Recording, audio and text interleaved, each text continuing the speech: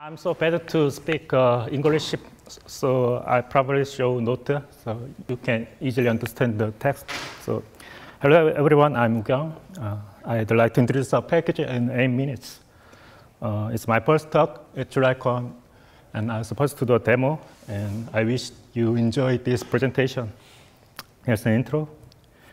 I'm an iOS app developer. I made this tool about 5 years ago to develop iOS app as more interactive way. And in this year, I began to make that kind of tool in using Julia and Swift. And let's look around the tool for iOS app development. Suddenly, there's the Xcode.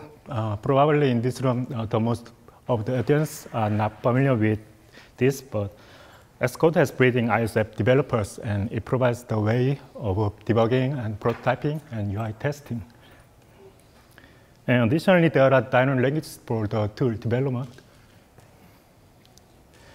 And Swifter.jl, this is a package for iOS app development in Julia, but it does not provide the ability to directly call with Swift. What about to make Swifter.jl? That is the ideal way, like a PyCore and kind of CSS.jl. But I prefer to concentrate on my interests, so I'm shoveling on that with continuous small improvements. So what is it made of? Julia is general purpose language. And Swift is also general purpose language. I've written both sides of RPC server and client. The RPC server has written in Swift with reflection, and the client side has written Julia with metaprogramming. And these are two packages, App Console and Swifter.jl. So here are some tools to help us. It has code ID, and simulator iPhone, and terminal, and Jupyter Notebook. There's a sample project to run iOS app. In use to run RPC server for the learning app. And simulator iPhone, these are actual device. I turn on my iPhone 10. And we need a terminal to run Julia REPL. And Jupyter interactive environment is essential for Julia programmers. Using iJulia to run the Julia backend. I prepared some screenshots. And here's a sample project. After compile this project, and we'll get a label for greetings that has a green background. And another way to that, we just run RPC server to receive the query expression from the client. Let's run the project again.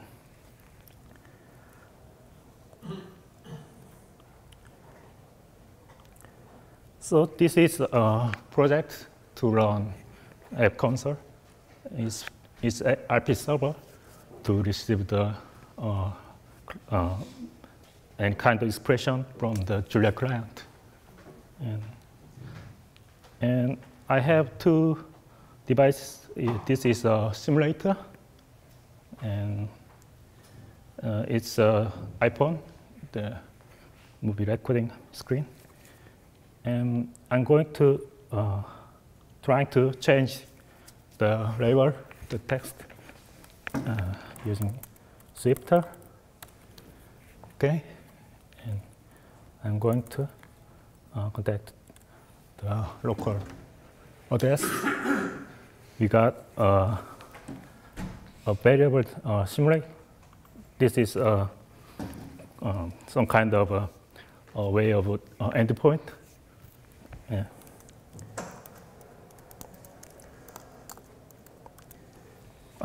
Yeah, it's actually a type of query result, and the initial function is to create endpoint by connecting to a console server, and we need a macro query. It's actually to execute a query with expression. So now we query with to change the label like this. Label, text. Yeah, we got label. So we changed syntax like a Swift for changing with like this. It's kind of setting the text. And now I prepared Jupyter. This is another way to for the and kind of Julia developers and programmer knows familiar with this Jupyter Interactive. So I prepared for these MIME types.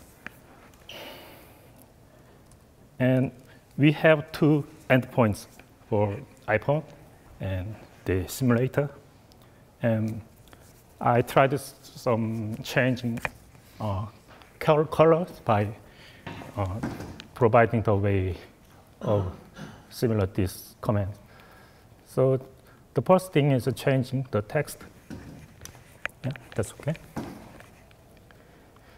And now we began to change the color. And it's similar way in changing color by this expression with the query macro. And we get the label. So displaying the actual UI label as displayed on Jupyter Notebook. And the arrays of query also work like this. So I got a label from the simulator and from the iPhone, from that. Yes. And we can do with the list comprehension. Naturally, the syntax is inside of this is a macro, and this is for statement. And change the background from the simulated one.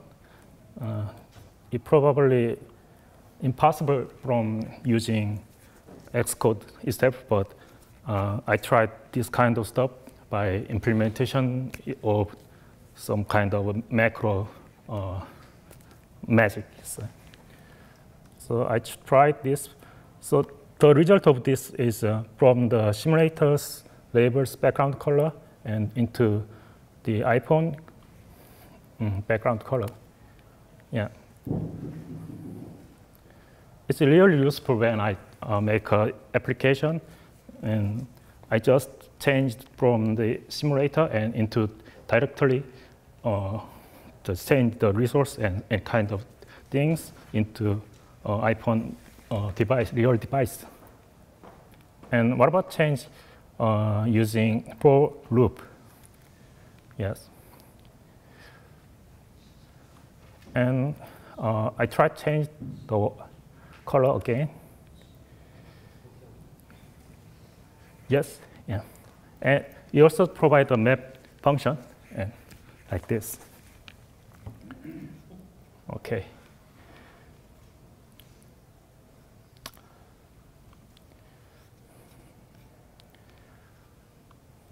And scripting is a similar one. To download this, Julia. Okay. And just run this script is the scripting.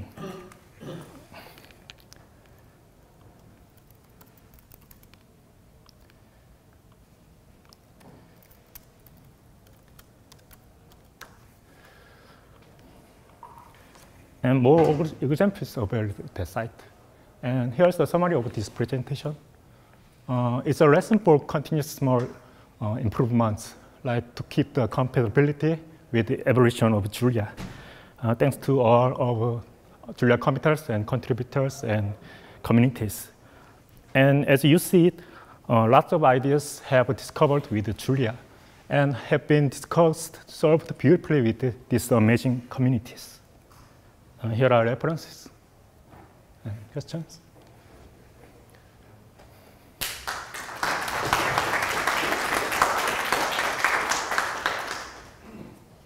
Yes. Is the Julia code actually running on the iPhone, or is that just Swift? The question was Julia code is actually running on device.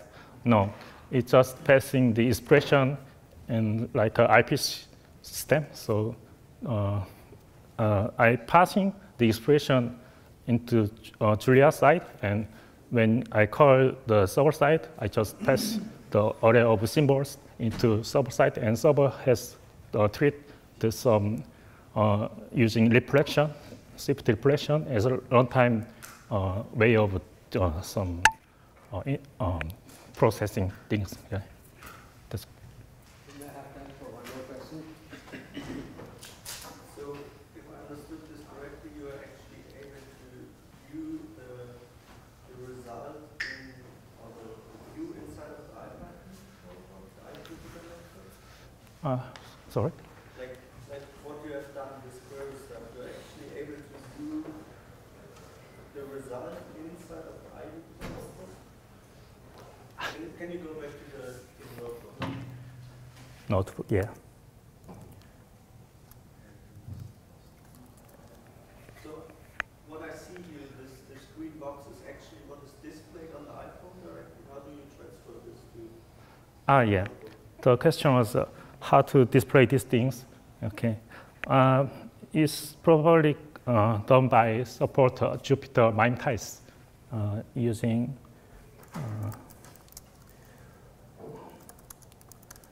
I support Jupyter MIME types like this. And Julia's providing the way of display MIME types with multiple dispatch like this. You can display on Jupyter easily. Yeah. All right. I think there's no more questions. Time for questions. Thanks, WooKyoung. One more round of applause. Thank you.